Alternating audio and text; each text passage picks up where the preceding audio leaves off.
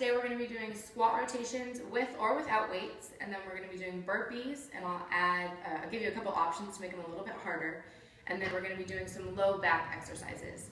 So first, just like a normal squat, but we're going to be twisting our upper body.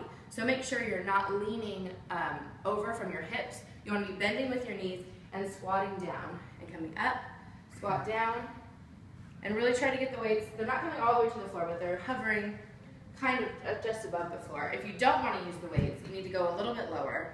So you're going to squat and try to get your pinky toe. Just like that. Next we're going to be doing burpees, and a lot of people do burpees incorrectly that could really injure their low back.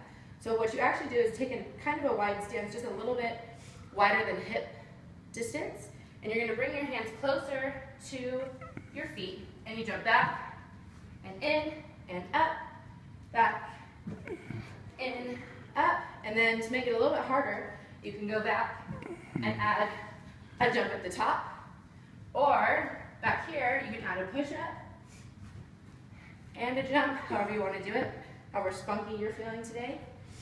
Then the next one are really good exercises, especially if you have a weak lower back. We forget about our core, and we think it's only the front. It's our back too.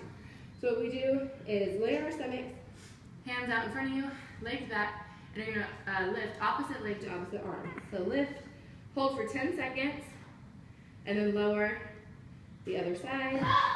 And you want to keep your spine neutral, so you're looking down at the floor. The next one, bring your hands back here. You're just going to lift up and down, and up and down.